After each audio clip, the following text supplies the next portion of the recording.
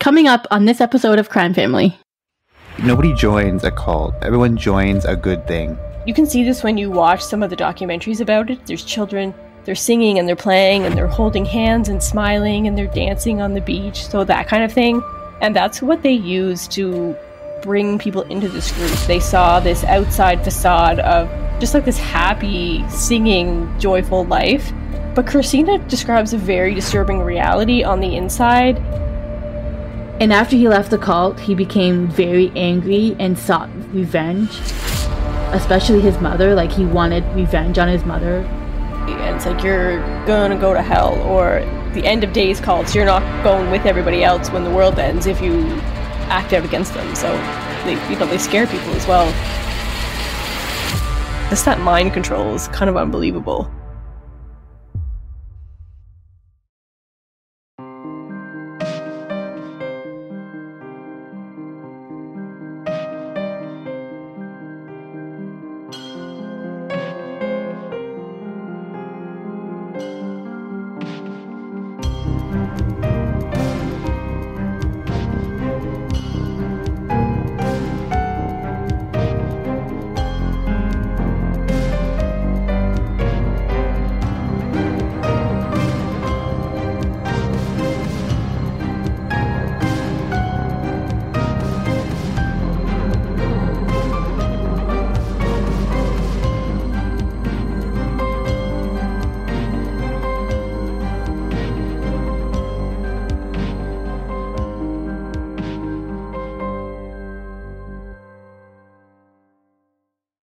Hi everyone, welcome to another episode of Crime Family. I'm your co-host AJ, as always, and I'm here with my sisters Stephanie and Katie. And this week is the first of a 4-part miniseries. So, as you know, if you've been listening to us for a while, we did a miniseries last season on missing and murdered Indigenous women, and all of our listeners really enjoyed it, and it was really good to be able to take one sort of topic and develop it over a series of episodes. So we really were happy with how that turned out, and we just wanted to do it again. So we decided to do a mini-series this season, but it's going to be on a different topic this time, and we decided that we are going to delve into cults.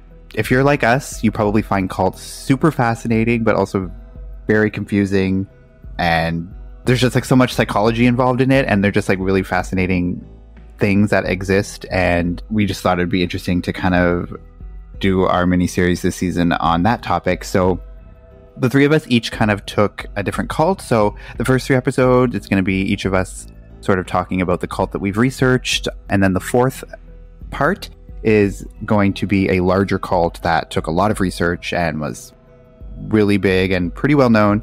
So we decided to kind of all take on that one together. So although we do realize that some of these are probably huge cults and have a lot of information, there's an entire podcast series just about one cult, or it's full 10-part documentaries on one cult. So we couldn't possibly we're not going to do 10 episodes on every single cult. So we're just going to do our best to give you kind of an overview of each cult in the episode. And obviously we're going to discuss it as we go. But yeah, I just kind of wanted to preface it that it's not going to be super down every rabbit hole and touch on every single detail, just kind of the details we felt were most necessary to tell the story that we wanted to tell. So the first part is going to be on a cult that Steph looked into and was really interested in letting us know about. So Steph, tell us what the cult is. The cult I'm going to be doing today is called the Children of God, or what it's known for today as the Family International. Because I'm so fascinated with cults and stuff, I'm also very fascinated with the psychology and the philosophy behind the cults and what their deeper meanings really mean. When I was looking up this cult, I found a interesting statement from a psychologist. His name is Stephen Eichel, and he was a recognized international cult expert, and he was the president of the International Cultic Studies Association. And he says that there are still about 10,000 cults left in the United States. And when I read that, I was like, that is a lot. I don't know that many cults, but I didn't know there was that many out there. That just seems like a lot to me, just in the United States alone. Yeah, I could probably name 10 off the top of my head, the big ones that everyone knows. So the fact that there's 10,000, that's crazy. And then when you think of how many members are in each cult, that could be like over 1 million people in the US that are a part of a cult, which is crazy to think. But it's like a huge number. That shocked me when I found that out. I was like, that's crazy. Before I get into like the details and the case itself, I am going to do a little bit back history on David Berg, who was the founder of Children of God, and just get you a little bit of insight about his upbringing and what his life was like, and just so you can get an understanding of why he was the way he was, or why he developed this cult. And later on through the episode, you'll see how unfortunate this cult is for a lot of members. Well, I mean, for every cult is unfortunate for its members, just by the nature of it, but... Yeah, true. But it also depends... Yeah, I'm trying to think too, like when you said the 10,000 cults, like also depending, like what are they considering a cult? There's this whole debate. I know I listened to a few podcasts about cults, but like there's one where it's like, is multi-level marketing... Some people consider that a cult. There are some cults that involve sort of that. So there's like the thing of like, well, if you're in an MLM, are you also in a cult? So I feel like if you're using that umbrella term, then like there could be a lot that are considered cults. But I think when you think of cults, you think of like the most severe cases that we know of, like, you know, the Jonestown or like the Charles Manson, like that end in like murder and like all that stuff. Whereas like there might be a little bit of ones that are like kind of culty, but not to the extreme that some of them are. So the actual definition of a cult from the Oxford Dictionary is a system of religious veneration and devotion directed toward a particular figure or object. Or there's a secondary definition of a relatively small group of people having religious beliefs or practices regarded by others as strange or sinister. So those are the two main definitions.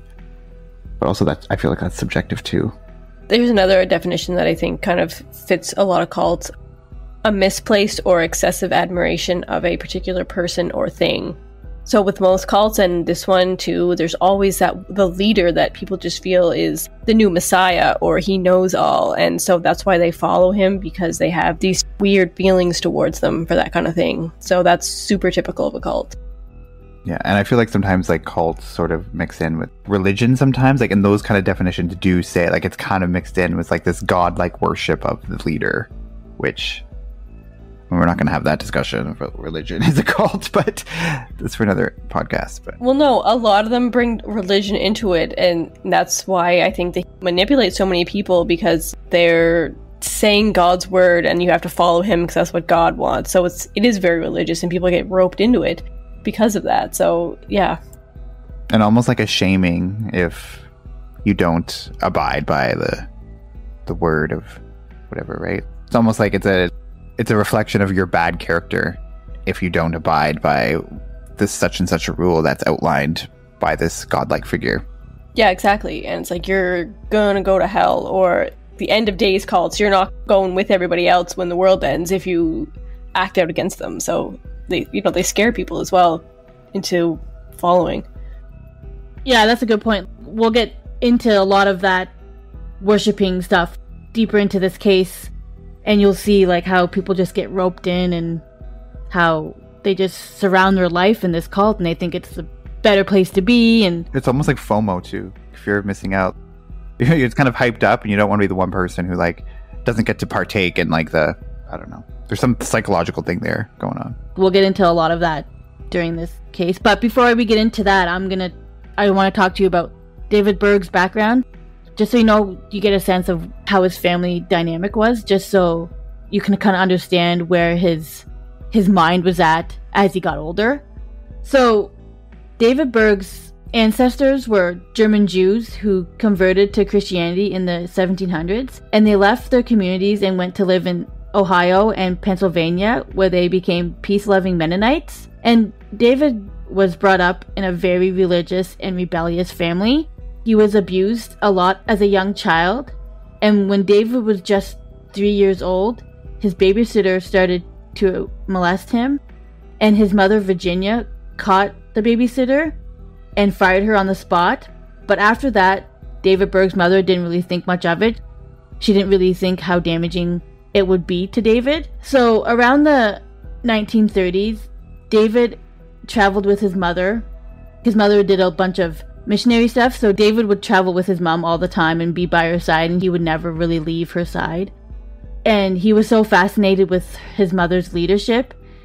And David became more curious, as most kids do as he grew up, more curious with like just the idea of sex. And because his mother was so religious that when he would like masturbate, he would like do it obviously secretly. Well, he's not going to be like right out the open. No, but like when they were like in hotel rooms or like when they were at like truck stops, because his mother traveled a lot, he would just go off on his own, and you know, that's a good thing. yeah, I'd be very concerned if it was the other way around, but yeah.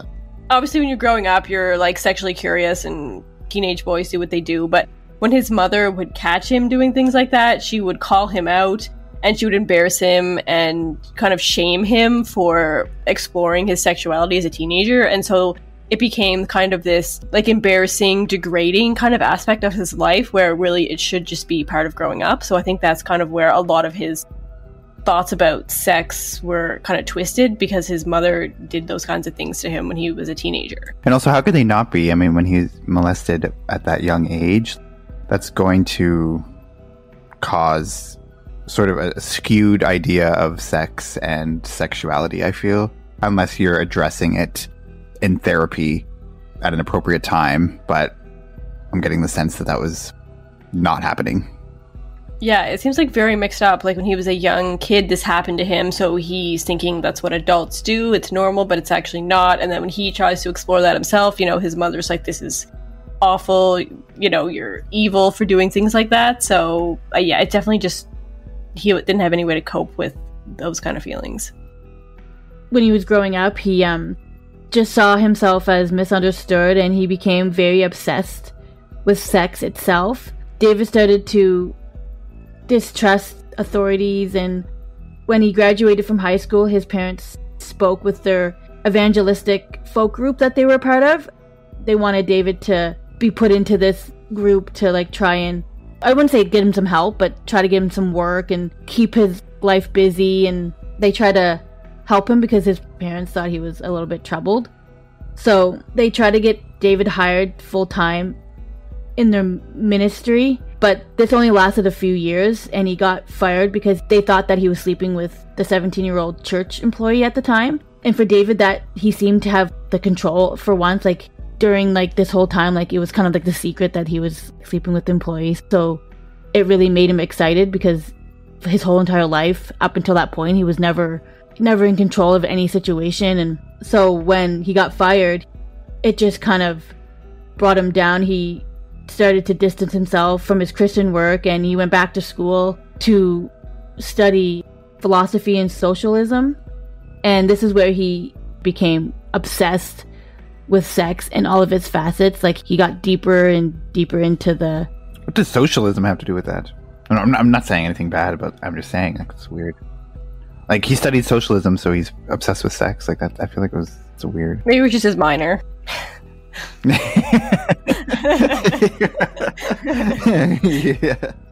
Yeah, it could have been. But university is kind of where he started off his like sexual obsession, so you'll get a sense of, not a sense that you'll get the full picture of that throughout this whole entire case. So in 1969, David founded the Children of God, and it started out as kind of a fundamentalist type Christian group. And like Steph said, he had studied socialism and philosophy, and he was interested in studying communism and things like that, just kind of how the society works, different societies. And he also had aspirations to become a minister. But when he failed at that, he decided that he was just going to start his own Christian group so that he could be the leader. And he particularly targeted youth to be a part of this Christian group.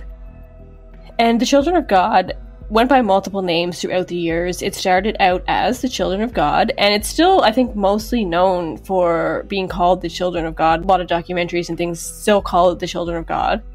But it changed its name to the Family of Love, and then it changed to just the Family, and then finally it changed to the Family International in 2004, and that's still its name today. And David himself also went by multiple names. He told his followers to call him Moses David, Father David, Dad, or Grandpa. And so some of the original members would call him Dad, and then their kids would call him Grandpa. So like a lot of cults, this one started out with good intentions to help the world, and in this case, to empower youth to get them involved in something positive. According to Christina Babin, who was interviewed on the podcast called Trust Me, it started as a group that was kind of against capitalism. It was rebelling against traditional Christianity, but in kind of a pure way, whatever that means. And she says that they used music and what she calls love bombing with the promise of consistent happiness to promote the group. And you can see this when you watch some of the documentaries about it. There's children, they're singing and they're playing and they're holding hands and smiling and they're dancing on the beach, so that kind of thing. And that's what they used to bring people into this group. They saw this outside facade of just like this happy, singing, joyful life.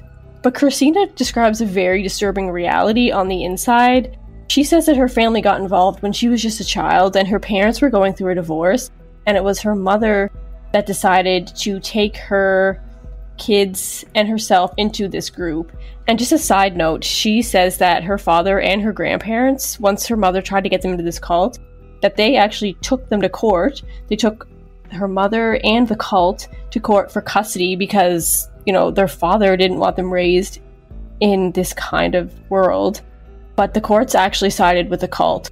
And so the kids, you know, this poor father lost his kids to this group, and those kids didn't really have a chance, didn't have a choice to grow up in a normal life.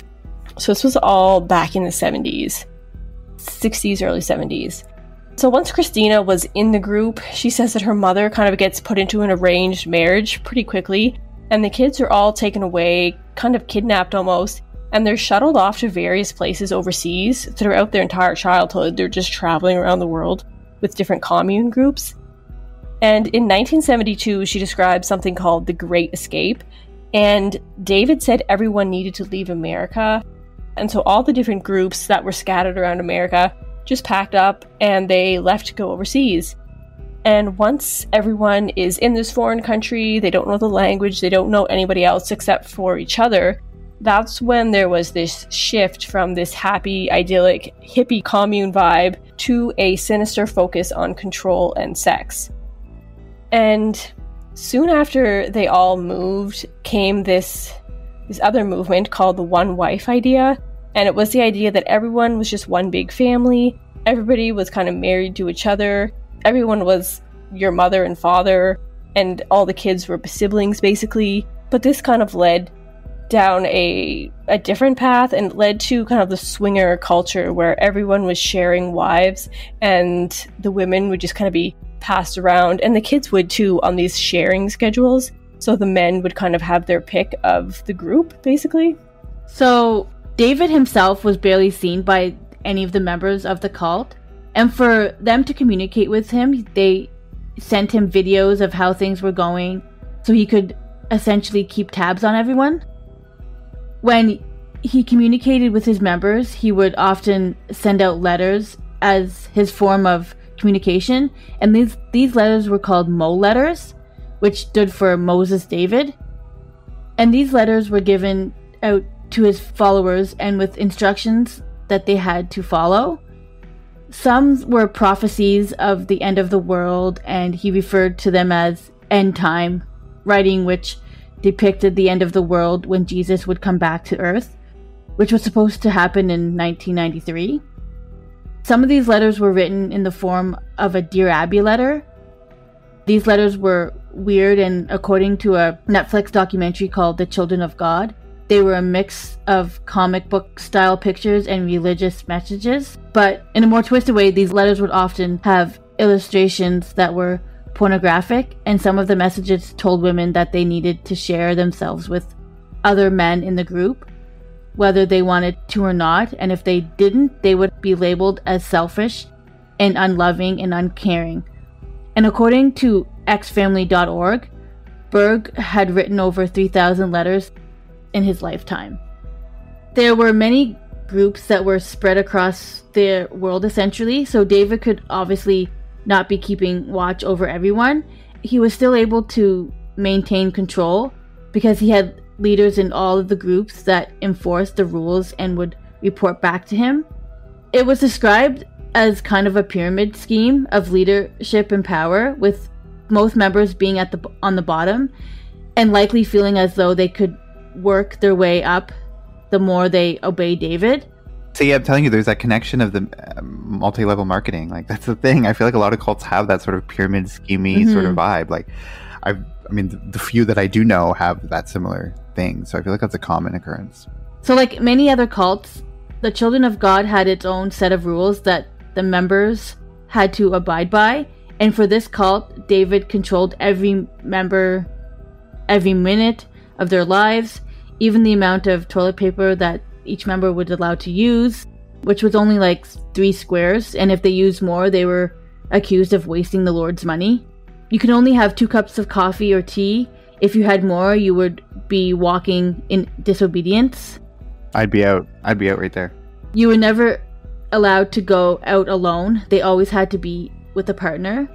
And the letters also described how everyone was supposed to dress, and everyone was following these instructions exactly the way they were told. Once the Children of God became the Family International cult, they developed this term called flirty fishing in 1974, which was the radical plan that David came up with. Flirty fishing was going to be the ultimate way to win the soul of Christ. Yeah, so the whole point of flirty fishing was to try and recruit people, because David had them believing that the end of the world was coming and that they needed to recruit as many people as possible to save them when the world was ending.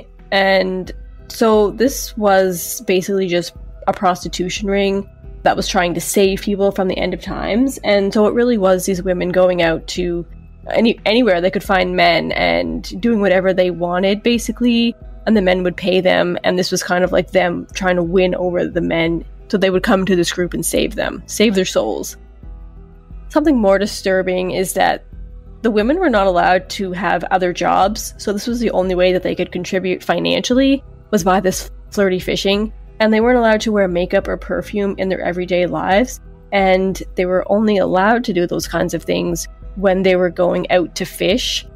And so all the little girls in the group would look up to them and aspire to be like them, so that they could grow up, they could wear makeup, get dressed up and be fancy, so they could go out flirty fishing too.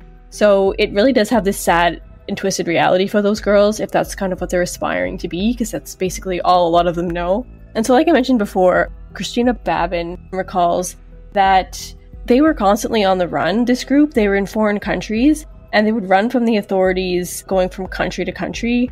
And she says that she thinks even Interpol at one point had put out a reward for anyone that could give them information that led to the capture of David. So what was happening wasn't going unnoticed, but David was just really good at evading the authorities and convincing people that the government and police and modern society were the enemy. And so that's why he was able to get away with it for so long, and he kind of trained his members to follow along with him.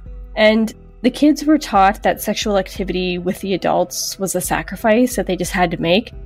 So to basically be a good person, that's what you just had to do. And even though kids and teenagers, they didn't like it and they just felt weird about it, they grew up thinking that there was just something wrong with them if they didn't want it, because this was kind of their calling.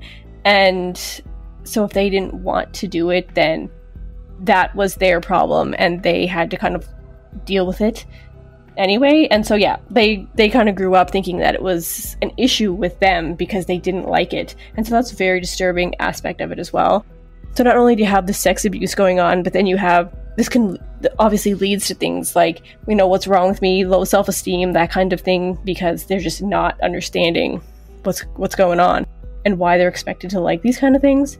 And also they would practice things like mock raids. So the adults would pretend to be police and the kids were coached on what to say and how to answer questions.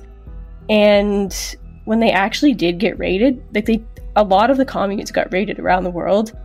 And all the kids, when they were questioned by the authorities, they seemed very happy with their life. They were very stress-free. They had nothing bad to say. And so the people that were questioning them kind of got the idea that maybe it really wasn't as bad as everyone was saying it is. Like, they thought maybe what was going on in there was just kind of rumors in the public. Despite everything that the outside world thought they knew about the cult, these kids and these adults were trained so well that they shed doubts on the authorities. And I think that even after they did get raided, they kind of let them go because they thought that they might have been exaggerating some of the problems. I was just thinking, like, definitely started noticing some themes, like from the few cults that I do know quite well, or are aware of. It's like similar themes. It seems like very deeply misogynistic stuff, like the stuff you were saying about the women who like weren't allowed to have other jobs, and like it seems like, and that's honestly a common theme I see a lot in the cults. It's like very misogynistic towards the women, and yeah, I don't know. It's just crazy how it's like one person can be so manipulative, and it's also too, it's like you think like, well, how can somebody follow this person? But like if you're trained and conditioned to think that everyone on the outside is the enemy, then like obviously you're not going to listen to a word that anyone on the outside says, and you're only listening to this leader who's telling you that everything's all good and that you guys, you know, you're doing stuff for the greater good. So it's definitely like not too like hard to see how somebody could be conditioned to think that. Yeah, and especially when you grow up and that's everything you've known from a kid, you just think that's how life is, right? Just imagine the life you have now. You imagine if someone came in and said, like, that's not what reality is, and like, but that's been your life. Like, there's no way we would think that our life isn't the reality. You know what I mean? So like, just think of how hard it would be for someone to believe that. Yeah. And of course you're going to think like, oh, this crazy person is telling me, this person came up to me and said that my life is a lie. Like, obviously I'm not going to believe this person who I don't know, right? So obviously you're going to go with what you know and what you're comfortable with. It's kind of like, isn't that like the Truman Show, like in that movie? Yeah, exactly. And yeah, you're going to like mistrust everybody that's not a part of your group. So it's when you think about it that way, it's how easy it is to, you know, just kind of stay there. And I think it's especially like you were saying with kids who grew up like that, I think it's a little bit different, and we'll probably get into it in different cults, but it's like when grown adults can join a cult. It's like when they do know like the real world, but they still become susceptible to falling into these cults, even though they know. Like obviously you can clearly see how like somebody who's grown up in a cult thinks that that's reality, so obviously they're gonna believe it. But like when you think of like how grown adults can also be kind of coerced into these groups when they do know what real life is like, you know, it's just crazy. Yeah, exactly. And I think that's why it's important for a lot of these groups, especially this one, to have that outside view of, oh, we're great, everybody loves each other, it's just like this one big happy family, and they make it sound like something that you would want to be a part of, but then once you get in there, you're stuck. And yeah, so for adults to fall for it, that just shows you how manipulative these leaders are. And it always fascinates me that he wasn't even like in these groups, like physically telling people what to do. He was writing them letters and they listened to him. So that mind control is kind of unbelievable. Yeah, well, and isn't there that saying, I feel like there's a saying that says like, nobody joins a cult. Everyone joins a good thing, you know? They join something that looks very legitimate. Obviously, if it's presenting itself as very creepy and a cult, no one's going to join it. Yeah, exactly. And when we get into it a little bit more, they kind of talk about their attempts to cover it up. And I mean, if you're presenting to the world this happy thing that isn't real, like you obviously know something's wrong if you're trying to pretend it's something different to other people, right? So it's kind of hard to be like, well, this is what we're presenting it as, but it's not that. So why, right?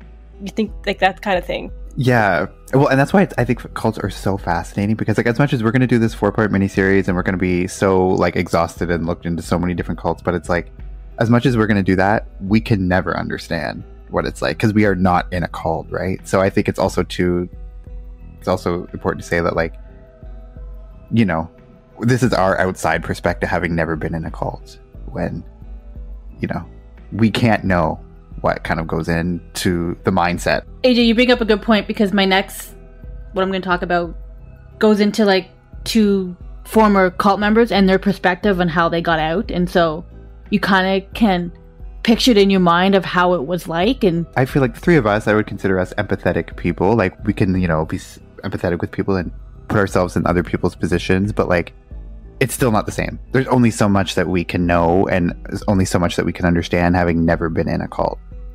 So while we can be sympathetic or empathetic, we've never been in it. Obviously, we're not judging or blaming them for being in a cult, right? Because you think, oh, that would never happen to me, but everybody says that, and it does happen to a lot of people. So when you think about how many people are brainwashed, like if there's 10,000 cults, how many people have been brainwashed who are in those cults? You know what I mean? Like, obviously it's a real thing that can happen. So yeah, like we acknowledge that it does happen, even though we can't really understand how you could fall for it, or not even fall for it, because I feel like fall for it sounds negative. Mm-hmm. Be susceptible to that. Yeah, exactly. Greetings, we're Technically a Conversation, a podcast for curious people by curious people. Every week, we take turns presenting a new topic, and the other host has no idea what the topic will be. We strive to educate in a way that's loose and fun. Our topics are all over the place, from light and funny to dark and sometimes spooky. Some of the topics we've covered include urban legends, civil rights activists, vampires, pop culture icons, the supernatural and occult, spies and espionage, science and astronomy, and other weird and random things. If any of these topics interest you, give our podcast a shot. Listen and subscribe at technicallyaconversation.com, Apple Podcasts, Google Podcasts, Spotify, or wherever you get your podcast. Parental advisory, we might use strong language. I'm going to talk a little bit about 2 documentaries that I watched. So when I was researching this cult, I watched a lot of different documentaries, but there were 2 that I watched that I really liked. So I'm kind of going to go into depth about those 2 and kind of get a first person perspective on what it was like in the cults. The first one I watched was a documentary on Netflix called Children of God. And the second one I watched was a documentary called Children of God, Lost and Found. And that one you can watch on Crave HBO. And both of these films were made in first person of former members that had gotten out of the cult and now are talking about it. So the first one I'm going to be talking about is the Netflix documentary. This one was about a mother named Sylvia and her 2 daughters who were telling the stories and about their experience in the cult. So I'm just going to talk about one incident that happened in the documentary as Sylvia was telling it. Sylvia was a mother of 7 children. She describes in the documentary that she never wanted that many children. And because she was living in this cult, she had no choice. Obviously, she was kind of forced to have as many children as she could. Birth control was not allowed in the cult, so even if they wanted to go that route, they wouldn't be allowed to. Yes, that's a good point. So Sylvia describes one incident that one of her daughters had contracted lupus at the age of 15, which is an autoimmune disease. So if she would go in the hot sun, it would flare up her symptoms of lupus. So Sylvia's daughter would always stay in and read books, and because she couldn't go outside, so all she ever did was read. But according to David, books were a waste of time and not encouraged, as well as their education. They weren't encouraged to be educated, is what Sylvia was saying in this documentary. And also in the cult, it was frowned upon to take medicine. So for Sylvia's daughter, this was very devastating, according to Sylvia, because she required to take medicine for her illness, but her mother would often let her daughter take the medicine.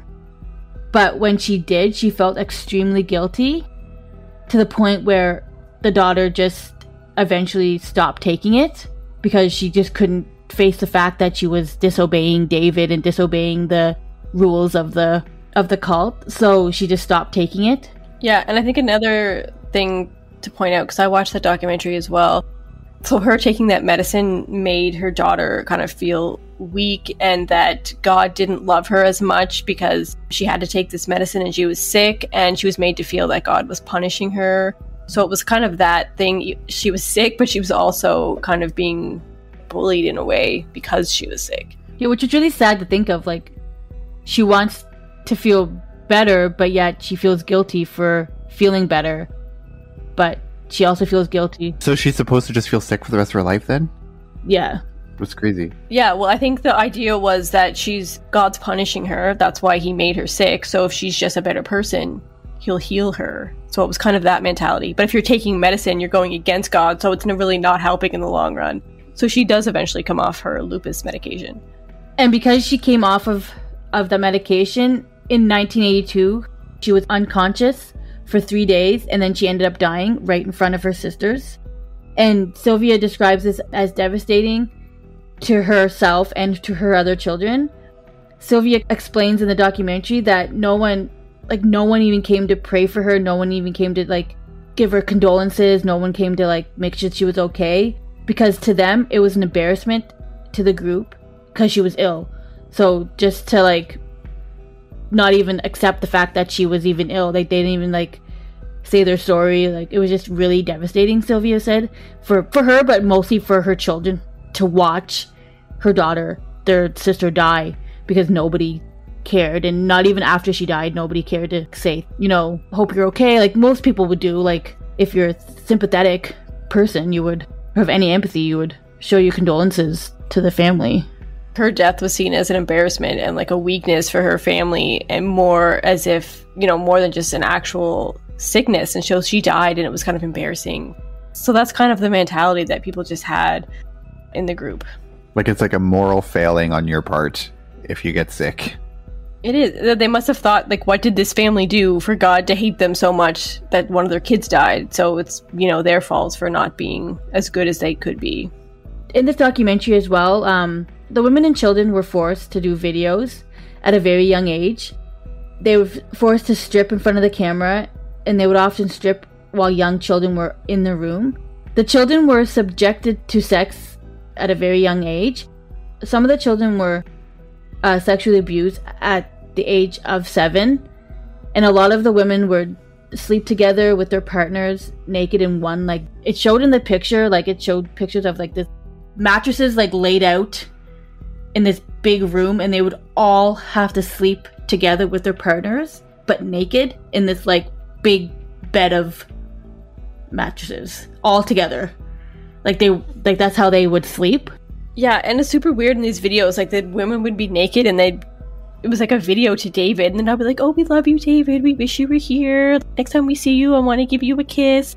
Things like that, super gross, and just, ugh. And all these women were super happy in the bed, and it was just, it was weird. Also, just the marking, all of these leaders, it's extreme narcissism, the worst kind of narcissism. When it's not that there's a good kind of narcissism, but just when they take it to the extreme and they never get called out for it or nothing, no intervention happens. It's that's what can happen. I know. Ugh. So the second documentary that I watched was The Children of God, Lost and Found. The documentary is told from a first-person perspective of what it was like growing up in the cult. Karen Zerby, who is David Berg's wife, had a son named Noah, and Noah is the one who made this documentary, The Children of God, Lost and Found. And when Noah was making this documentary, he made it because he wanted to tell his story about getting out of the cult with his brothers. So during this documentary, Noah travels and he's trying to meet up with cult ex-members, and he has a list of these people, and they're all very interested in talking to him, and they want to talk about their experience. But once he starts calling them for interviews, they all start not wanting to do it anymore. They just all of a sudden just don't want to talk about it, don't want anything to do with it. He had to stop for a period of time because he got really depressed, and just all the thoughts coming back from him being in the cult was just getting to him. So he had to put the documentary on hold and just work on his mental health. But when he started working on it again, he wanted to interview his mother, Karen. So he decides to ask his mom a few questions if she wants to talk about the cult. And she basically says, I don't want to talk about the cult, you left. She's still in the cult to this day. And because he got out of it and was interviewing her or interviewing people about the cult and kind of putting a negative spin on what the cult was, she just... Yeah, I wouldn't say it's a negative spin. It's just negative. No, I was just going to say that. Yeah. Just telling the truth about the cult. Yeah, it's not spin. Yeah. That's so sad, though. Yeah. Like, the fact that she's still in it. I'm surprised she's even allowed to talk to him at all, or that she even talked to him at all. Like, you'd think that she would just not answer his phone calls instead of saying, like, you know, did he actually make contact with her and she said, I can't talk to you, versus, or she just... In the video, he is talking to her, like in the documentary, he is talking to her, but very, very brief moment, and like, she just says, like, I don't want anything to do with this documentary, like, I don't want to talk to you, and then he doesn't, like, hear from his mom for, like, several days. This puts him into, like, a deep depression, because he thinks that something happened to her, because she was really angry. She didn't want him to do this documentary, but she also didn't want him to be calling her about it. And so when she hung up the phone, Noah was just very, like, you can see in the documentary, if you watch it, like, he's just scared that something happened to her. And he wanted to, like, meet up with her and talk to her about it. And, like, she didn't want anything to do with that. Obviously, she didn't want to be, like, seen with him because if he was out of the cult and whatnot. So she calls and says, I'm sorry, I can't talk to you. I don't want anything to do with this documentary. I don't want people getting the wrong idea about this cult. Like, she was making him feel like what he was trying to do was bad and that he was saying all these bad things about the cult. But she probably never used the word cult. I don't want you to say bad things about this cult. And also, just to clarify, like, Karen is now the new leader, so she can probably bend the rules to talk to her son who's out of it. So that's probably important to state. Karen also had another son. His name was Ricky Rodriguez. He got out of the cult, but he had a more disturbing, like, after he got out of the cult, he was more disturbed from being in the cult and all the memories. He had a mental breakdown and kind of went downhill after being in the cult. So Ricky left the cult in 1999. And after he left the cult, he became very angry and sought revenge on those who hurt him, especially his mother. Like, he wanted revenge on his mother for bringing him up in this cult. But he couldn't track down his mother at the time. So instead, he tracked down one of his nannies that he had while he was in the cult. And there's a YouTube clip that they show in the documentary of him talking about killing people and like sharpening his knives as he's talking to the camera. And it's really creepy. Like, you kind of feel bad for him. He's so angry at what went on in the cult and how he was treated that, like, getting out of the cult, he just couldn't come to grips with what had happened to him.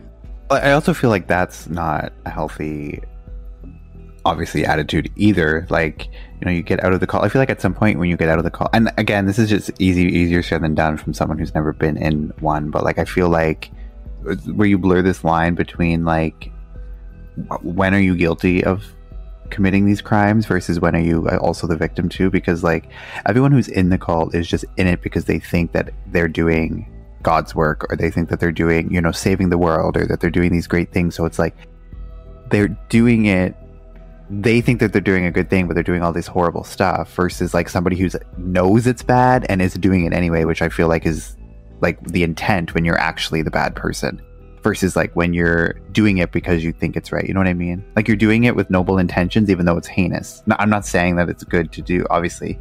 Like, I'm not making excuses for that, but I feel like that's also too, it's a blurred line, because it's like, so I feel like at some point, if you get out of the cult, it's like, well, you have to realize that these people were also victims and are under the spell and are also doing things that he himself may have done to other people. You know what I mean? So I feel like you can't really be out and like, you're so angry at all these people because it's like you were also in their shoes at one time.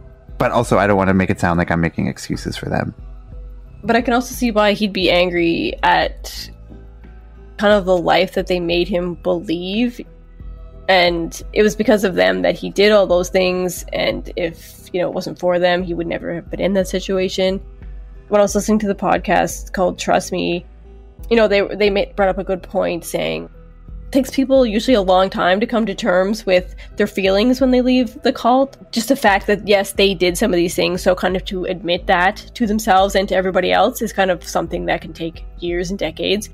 And admitting that what they believed for like 30 years is a lie, so like overcoming that, and once you finally realize what these people did to you for decades would make you angry, I feel. So I feel like it's just how you deal with those once you realize what happened. Yeah, and I'm not like, and I understand that obviously, like, he's human. Everyone's human. Like, you're obviously going to be angry. I'm not saying that, like, I would deal with it any better. Like, I would probably be worse. Like, who knows?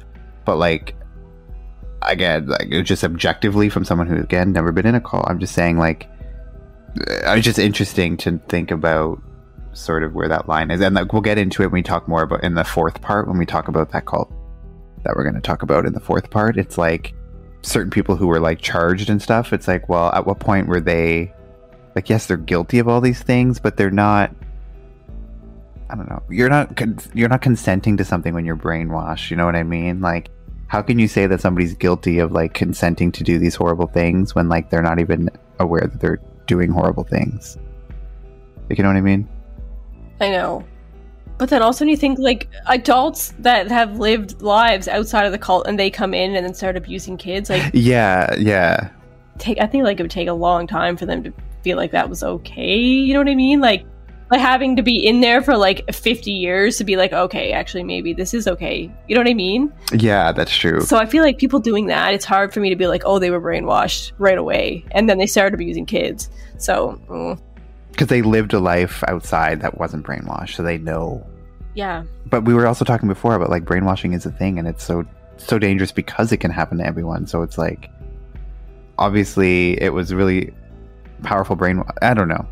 Like, it's so, I feel like it's so hard because, and I'm not trying to, like, I'm not trying to say that, like, all these people who are in cults and doing horrible things, like, aren't guilty of doing horrible things, because obviously they are. Like, especially these people who are, like, doing all these horrible things, they have to be, like, held accountable for their actions, of course. But I just think that there is that kind of blurred line. Well, there is that blurred line, and there's a difference between, I think, brainwashing to make people believe something and believe in a person that's completely bullshit. But then there's also brainwashing them to do things that should be morally wrong. But it's just so interesting when people, they have this life outside of the cult and then, you know, and they wouldn't dream of doing some of these things and then they get in there and somehow they kind of lose all their morality. Like, you know what I mean? So it's interesting that they can just kind of switch off what they used to think was right and follow the leader. I always get so torn, and, like, obviously I keep mentioning, like, the last cult we're going to talk about, like, watching those documentaries and stuff, and it's, like, so torn because obviously, like, these people are doing horrible things and you have to say, well, no, they should be held accountable, they're doing horrible things. But brainwashing is not consent to something. And, like, if you think that you're doing it, I don't know. I don't want to sound like I'm making excuses for these people because obviously they're fucked. But there is a level of obviously they've been manipulated as well. So they wouldn't have otherwise done these things if they hadn't been manipulated by this person necessarily. So yeah, and it's kind of like coercion, isn't it? It's like you're basically making them believe something that's not real for them to do what you want them to do. Like, I just feel like it would be a very hard thing to prove, like, in court, of, like, how do you prove that somebody's guilty of something when you can just say, well, they were brainwashed, so they're not actually, you know, consenting to doing these things when they're, like, under the influence of someone.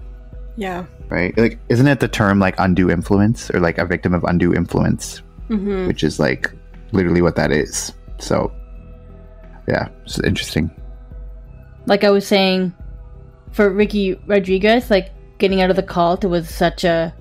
It didn't bode well for him. Like, he had struggled a lot with his mental health and just struggled with being in the real world. And unfortunately, like, he became, like I said, very angry. And he wanted revenge on his mother. But because he couldn't track down his mother, he ended up tracking down one of his nannies that he had while he was in the cult. And because he was so angry and so full of revenge, that he took her out for dinner, this nanny out for dinner, and kind of befriending her. Like, maybe she thought he wanted to talk about the call, and because he was her nanny, he knew him, and maybe he wanted just to... She didn't really know what he wanted, so she kind of went along with him.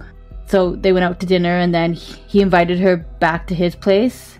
And unbeknownst to her, he took her back to his place, and then he ended up torturing and killing her by slashing her throat.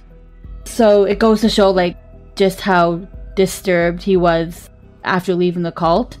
After Ricky, he then fled from the scene, but he ended up killing himself shortly after that with the bullet to the head. So it just goes to show, like, because you get out of the cult doesn't mean your life is now free. Like, you still have those demons of what was like being in the cult, and it's just unfortunate that he took his anger out on somebody else. Well, I feel like you see in other cases too, where it's like they say that it's, in some cases, like leaving it is so bad because of all the after effects, or like if you're harassed by the organization after, it's like it's almost easier if you just stayed in the cult. But it's like leaving is a whole new set of struggles comes from leaving, and you know, the easier road would be to just like do the status quo, like leave the status quo.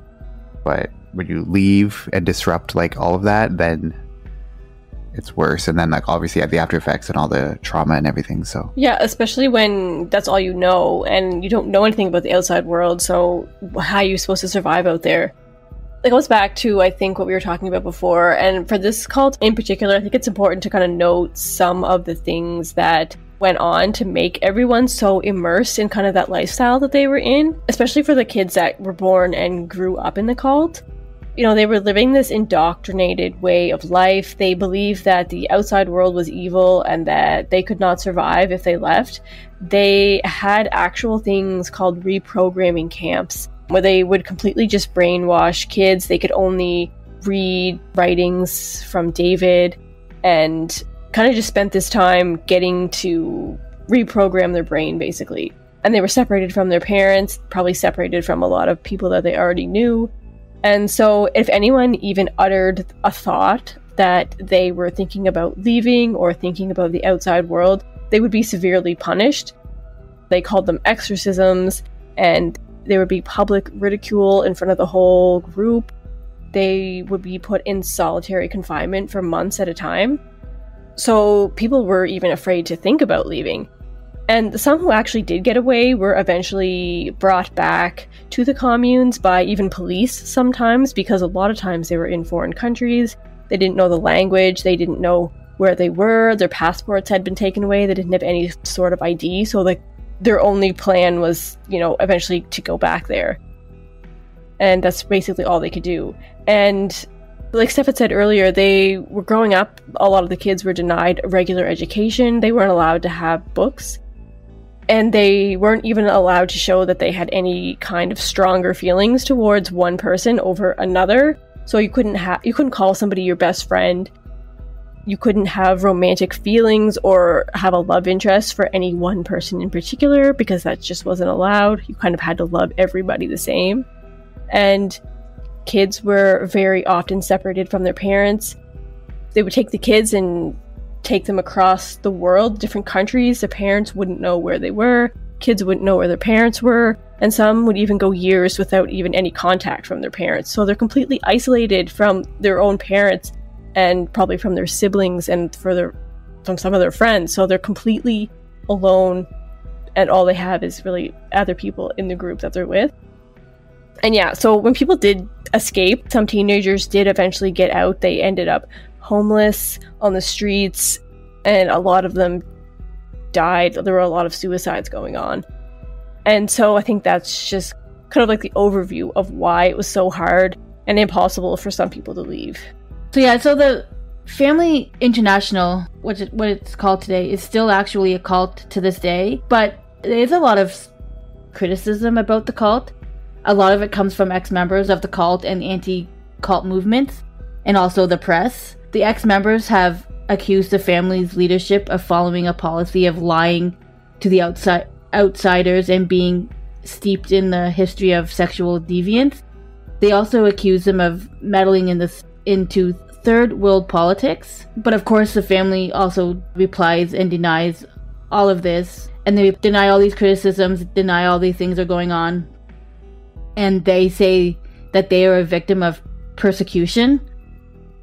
Which, I mean, you can't really, like, the truth's out there, so people know about this cult, so for them denying it all is just...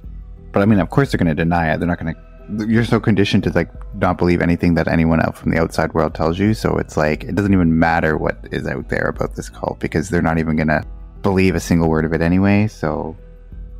It's like the people who need to hear it the most are the ones that won't be listening. But yeah, like, even after David Berg died, Like, he died in 1994. That's when his wife Karen took over. And she changed some of the rules, maybe trying to like appease the outside world to make it not look as bad. She changed some of the rules, like you're not allowed to have sex with anyone that's under 16. It's like, oh, congrats for like following the law. I don't know. So just like ease up on some of the rules. Like, you were allowed to have more than 1 cup of coffee every day if you wanted. So it was like those kind of things that she thought was, you know, going to attract more people and or maybe have the press ease off of, you know, them thinking how bad they were, when basically it was just like basic morality that they were finally coming in tow to. You're allowed to drink an extra cup of coffee a day. Look, we're not so bad. Like, what? Yeah, I know. So when I was watching the documentary on Netflix, at the very end, they had interviewed one of the families of the cult today, like one of the newer families of today, or one of the families that's been there for a while. And the interviewer asks this guy about like the pornographic videos and like all the other videos that David Berg had sent, and just all the stuff about the cult and the inappropriate stuff about the young children. And the guy that he's interviewing just basically like says that, oh, there was nothing, like, I don't know where they got their information from, like there's nothing about that. I don't know anything about that. Like, that's not what we represent. We don't do that type of stuff in this cult. I almost think, like, I hate when, like, honestly, I hate half the time when reporters go and interview people. Like, what do you expect them to say? Like, it's just annoying. It's like, don't even bother interviewing them. Like, they're not going to believe anything you say. They're going to be combative, defensive. Like, you're not going to get anything out of that interview. And I feel like more of so it's just like, oh, mocking them. Like, oh, look how, like, brainwashed they are and look how crazy they look. Like, I hate that shit. Yeah, you can't just put someone on in an interview and expect them to, like, completely open up about that kind of stuff.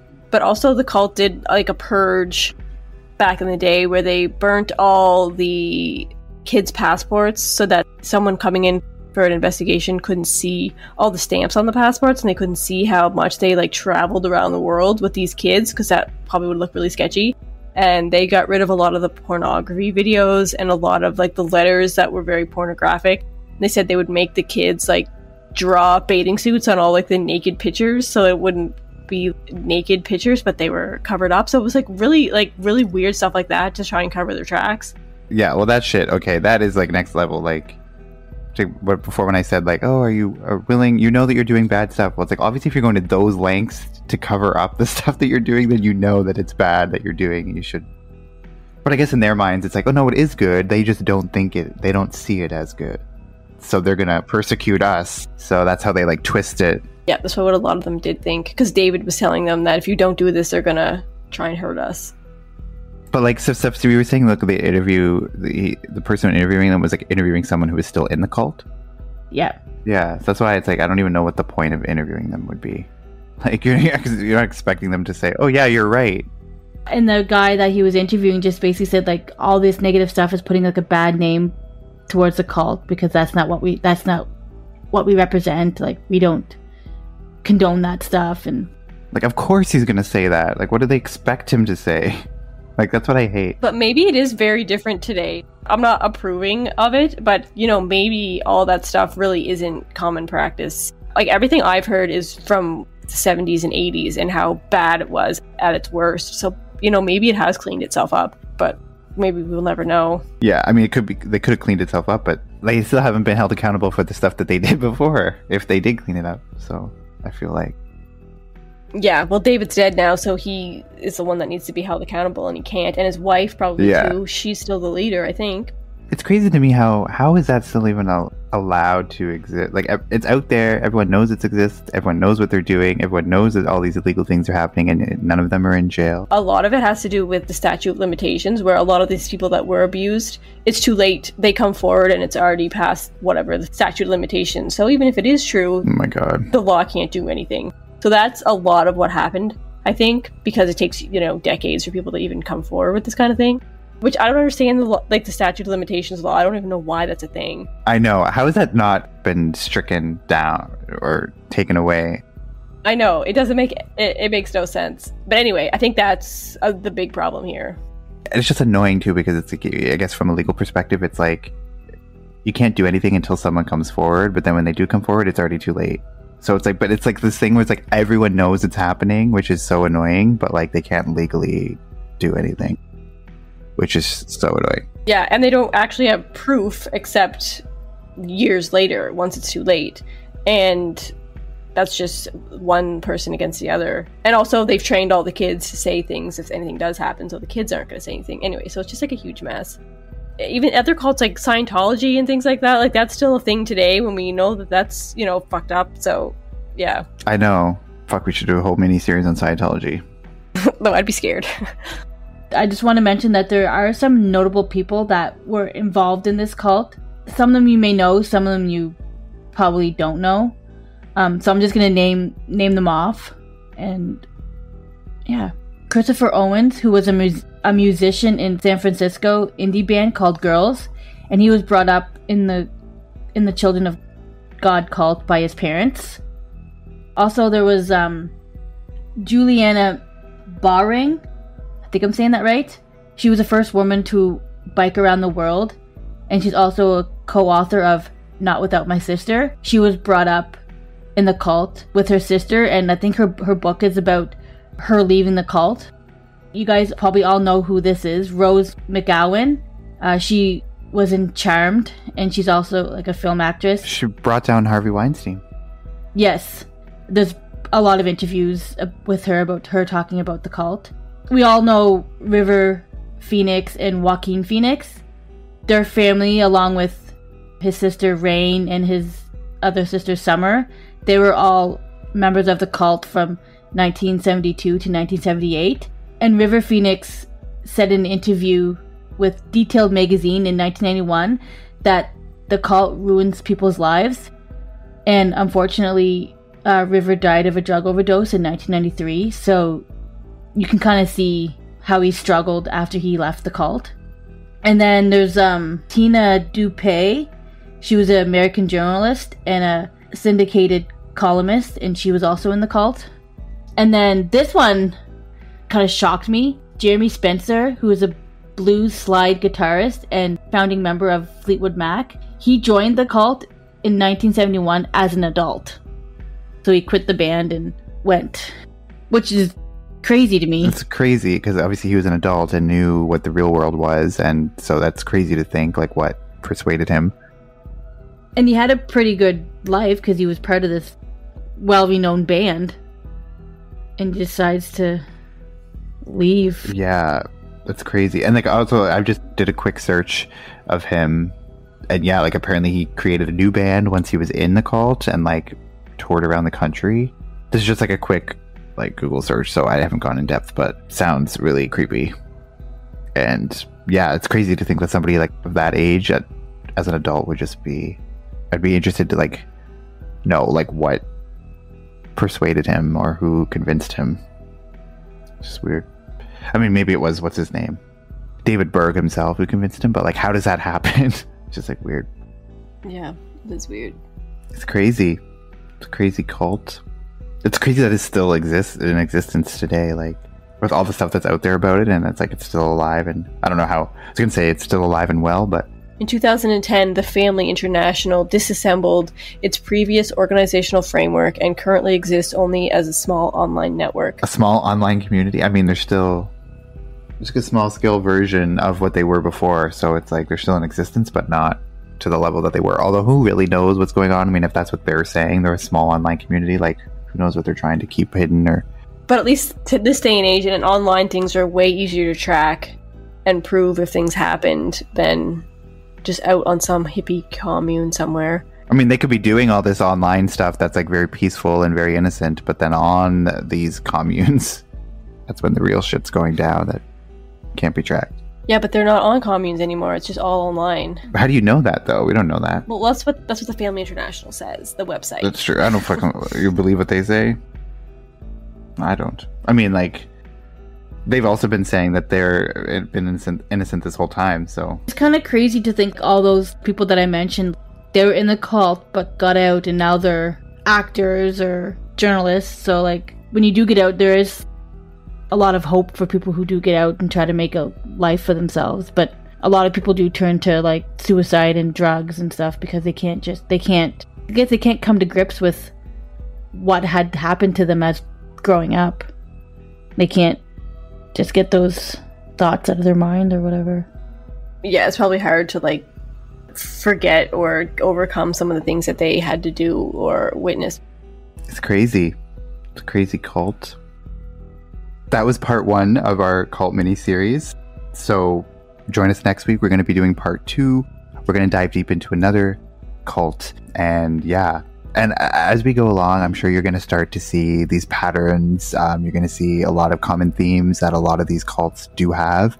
It's a lot of similar things that happen.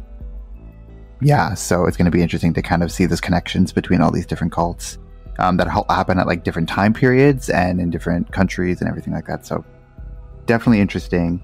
So yeah, thanks so much for tuning into part 1. You can, as always, follow us on all the social medias. Crime Family Podcast on Instagram, Crime Family Pod 1 on Twitter, Crime Family Podcast on Facebook, and our email is the same as always, crimefamilypodcast@gmail.com. That's where you can send us all of your suggestions and feedback and tips and all of that stuff. Also, go to our website at crimefamilypodcast.ca. That's kind of our hub for everything for the podcast, so you can listen to all of our episodes there and look at transcripts and all of that stuff and leave us a voicemail.